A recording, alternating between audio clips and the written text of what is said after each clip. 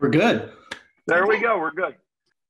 This has been approaching an 18-year relationship. And the reason I talked to Brian about having Darryl and I have this conversation is we've never really had it in public. How we met, how this is, how things evolved, and the importance of mentoring and paying it forward. So why don't you kick it off? Sure. I think probably some of the reason why we haven't had it in public before is parts of it are best left that way. But you and I have talked a lot in the past about how to get started in this industry, and obviously you were a big part of that for us. But there's been different stages of it. There's been lots of different parts of the industry, but you got started in a very different part of the industry than I did. You were college radio for the most part. Was that the first part? Yeah, I went to Ithaca College. Here's my alma mater here. And I got kicked out for spending more time in the radio station than I did in my classroom at the communication school. And I got sent back to Cleveland, where I talked my way into a nice Jewish boy from Shaker Heights. I talked my way into a Jesuit college, John Carroll University. And the radio station there was basically about the Bible hour, the whatever. And 2 weeks later, I ended up running the college radio station, and we went rock at a time before WMMS existed in Cleveland. So I ended up getting adopted by a guy named Billy Bass. Some of you might know him. I think, Judy, you know Billy. You can nod. Billy was a disc jockey at Wixie Radio in Cleveland.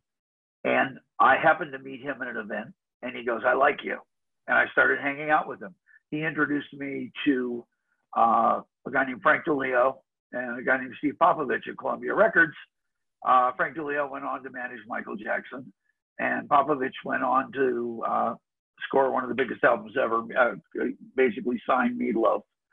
And they adopted me, they mentored me, and I was told to drive from Cleveland, where I was from, down to Cincinnati to interview for a job at Columbia Records. I interviewed. When I got out of the interview, I called Frank DeLeo and I said, "When will I know if I had the job?" He says, "No, you had the job when you drove down there. You just had to go through the interview." So that was the beginning of them basically looking out for me. And it started my whole thing with, having a mentor complex. And I ended up going to Warner Records and doing artist development and Phillips and whatever. But at every point, I would think back to how had Billy and DeLeo and Popovich not adopted me and mentored me and helped me and opened some doors, I may still be running my father's dry cleaning business in Cleveland, which isn't a bad business either. But I ended up going in a completely different direction. Probably not as much fun. No, but the fumes are good. I went in a different direction because I had a love of music, and I met people who, saw something and they took care of me. And so I've had this thing about helping people. And so in 2003, in the lobby of this hotel behind me here, that is the Harbor Castle, I met Darryl. And you take it from there. Yeah, well, I mean, we had gone through a bunch of different stuff. I was a student at the University of Waterloo at the time, and we had tried unsuccessfully in 2000 to get licensing for a lyric website, and I got invited to be on a panel at Canadian Music Week in 2003 as like the student pirate, the student representative of what the kids were doing in those days. And that was, I had like a Discman that played MP3s, like burned onto a CD, so I could have 200 songs on one CD.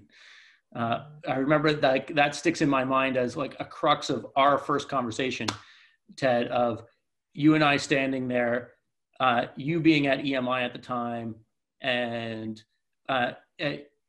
going back and forth of me saying, this is what I want as a consumer, and can you license this? Can you sell this to me? And you saying, well, no, but this is what I want as a as a record label. Would you buy this? And me saying no, but and back and forth we went.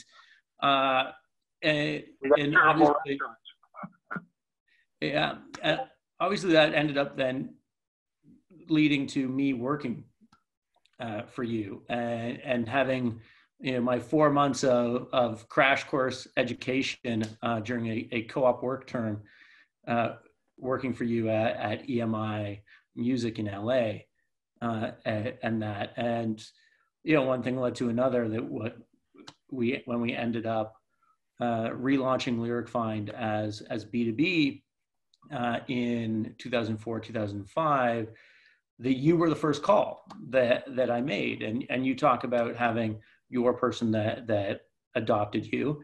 And for me, you were the first person to adopt me and guide me through this crazy industry that we're all a part of for sometimes some unknown reason. And now here we are, many years later, and trying to keep progressing and as you say, pay it forward. So pay it forward. I mean, we've worked together at Canadian Music Week a bunch. We started the hackathon, not the hackathon, but the startup competition together. You took it over a couple of years ago. Is that part of how you're, finding the person that you're going to adopt? Yeah, I think that's part of it. So, I mean, you're giving me too much credit when you say that we started it together originally. You asked me to pitch in it originally when you were doing it, but I had nothing to do with the creation. But then, yeah, we revived it in 2016 and have done it every year since. Obviously, this year, no Canadian Music Week so far, so it's not happening. But we've provided we've provided not just marketing and promotion for it, but also prize money towards the winner. It's been every year money contributed by LyricFind and by SOCAN to try to fuel the next batch of startups. So we've had a ton of great companies that have come through there, whether it's companies like Jamstack and Side Door and Audio Kite and Cinervaz and many others that have gone on to be successful or be acquired, and a bunch of other ones that I have not heard of since. But as is the case, that's part of the process. So it's been a key part of what I've tried to do to help the industry and help in particular in Toronto. Along with that, I've recently gotten more involved with the Ryerson University Music Den, an incubator there for music and particularly music and technology startups. So that's been a good way to get involved more and help to hopefully give people a little bit of advice, give people some information and tips and introductions so that they don't make the same mistakes that I did. They can make new mistakes, and maybe I'll learn from those. Hudson is on here. I can't see through the screens, but I go and speak at her class every year and scare the class. This was good this year because we did it remotely, so I wasn't accused of touching anybody. Last year, I put my hand on a student's shoulder, said, "You're David Lee Roth, and I'm dragging you into an interview." And, "Oh, there you are, darling." And she sent me a note afterwards saying, "You can't touch the students." I said, "Emotionally or physically?" She said, "Either way, just stay away from them." But meeting the people, going into a classroom and seeing people through a degree of optimism, naivete, enthusiasm, whatever, put forward ideas that, you would say, well, that can't happen. But luckily, the industry that we're in was based on, we'll never do MP3s. Oh, wait, we did do MP3s. We'll never do subscription. We'll never do all you can eat. That happened. They're never going to license lyrics. And so we've had the pleasure and the, anxiety of basically convincing people you may not want to do it now, but you are going to do it. And if we look at the film industry right now, it came out in the paper today that AMC theaters are not going to show Universal pictures because Universal said, we like this idea of day and date release now of movies. 10 years ago, it was said that if a studio ever released a movie day and date, it would be the end of theaters. It took this, unfortunate, situation right now to get them to go to the table. The movie industry is not going to be the same. So yeah, who do we think is going to win that battle? I think the studio is going to win. Yeah, me too. I think the studio is going to win. What's going to be interesting is they're not showing Universal pictures at Universal City Walk AMC Theater. That's going to be a real interesting one. But we have been in a business where we're basically knocking over things that people said we can't do.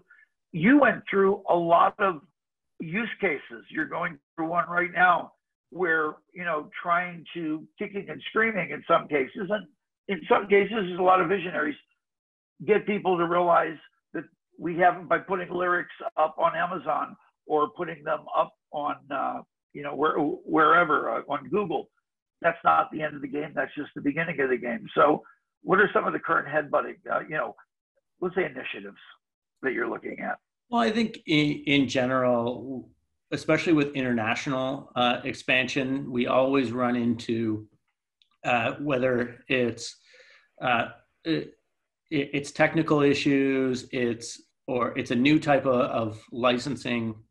Fortunately, that's relatively minimized now, but and just being able to when we're entering a new country and getting all the local licensing, being able to educate the associations there, the publishers there, and others about not just the potential for revenue from us directly with lyrics, but the effects that has on overall music consumption, on fan engagement, and the trickle down effects into things like concerts when they eventually start again, and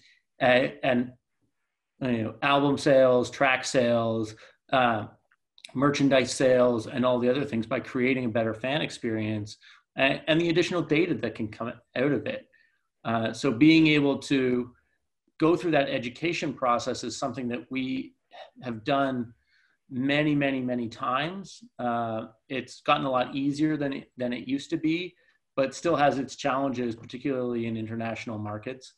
When we're first really getting serious about a particular country, and it's a challenge now in any of the new products that we launch as well. That there's, in general, often in the industry, hesitation for new things, and lots of people in the music industry have been screwed over in various ways in the past. So it can be justified, but. Let me interrupt you for 1 second. That's an interesting point you make. The great thing is we get to innovate. The bad thing is we're an industry that has been based on the belief that you're going to screw me, so I'm going to do everything I can do to prevent that happening. So I'm going to get the biggest advance from you that I can get. I'm going to get the best terms I can possibly get. I'm going to do all these things, which inhibits long-term partnerships. It's how do I, if it's a label or a publisher, it's how do I make the quarter, what's the advances that are coming in, as opposed to this thing's brilliant, but it's going to take 5 years for it, to be a juggernaut, but we need to get involved with them now. And I know we've run into that, to be open, after Darryl graduated and after I left EMI, I joined the board. I've been on the board of LyricFind for 14 years, and it's been amazing watching the company grow. But every once in a while, there's these moments where Darryl will say, eat a piece of bread so you don't say something that's good on the other side of the table. Yeah, I needed a lot of this at various different times. Uh, I promised Shane that we would crack the traditional LyricFind keg during my panel, but I decided that Fireside Chat was more of a wine type of occasion. But uh, yeah, there's a history in the industry uh, of rights holders in particular, uh, just going from advanced check to advanced check and companies dying. We were fortunate enough uh, that didn't end up applying to us. And it's the only reason that we survived and were able to build a sustainable business and a sustainable flow of royalties to the publishers is, and it gets back to being adopted and having those mentors and those people that help you.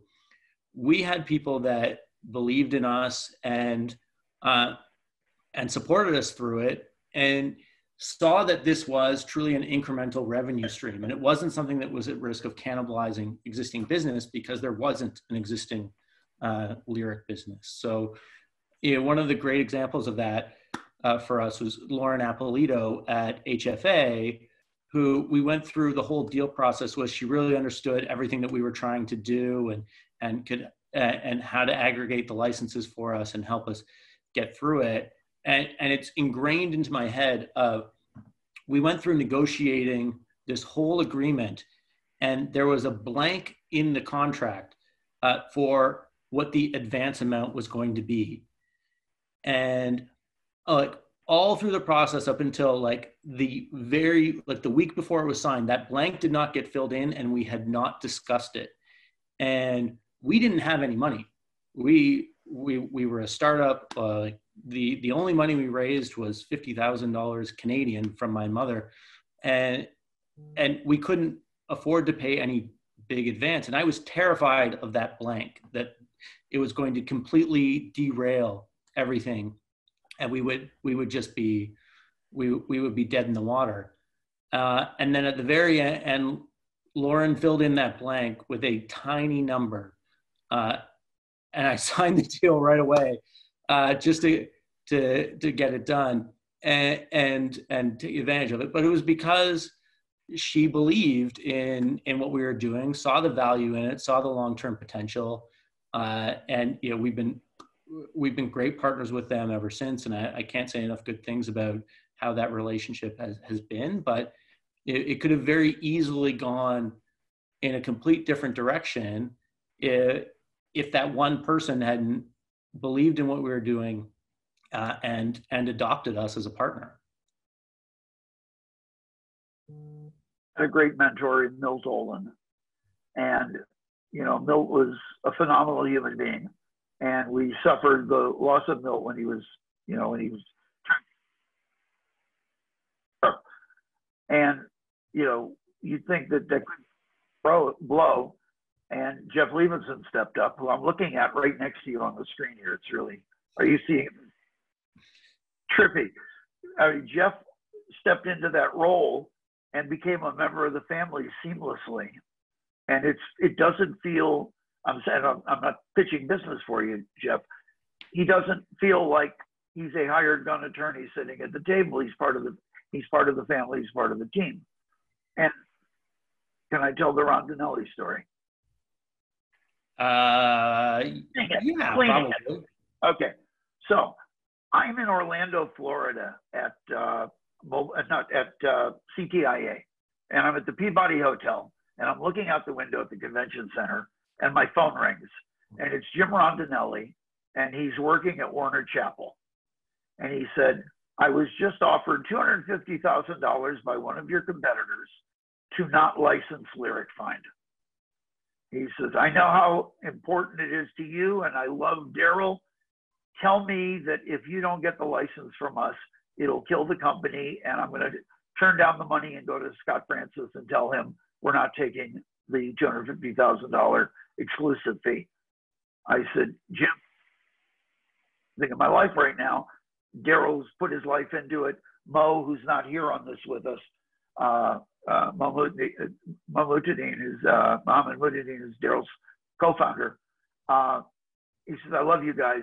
I'll go deal with it. And he called back and said, Scott said it was okay not to take the advance, and we got the deal with Warner Chappell. Jim could have said, it's $250,000. How can I turn this down? I'm taking it. I'm sorry if, you know, I can't prevent the collateral damage. It's about mensches. It's a good people.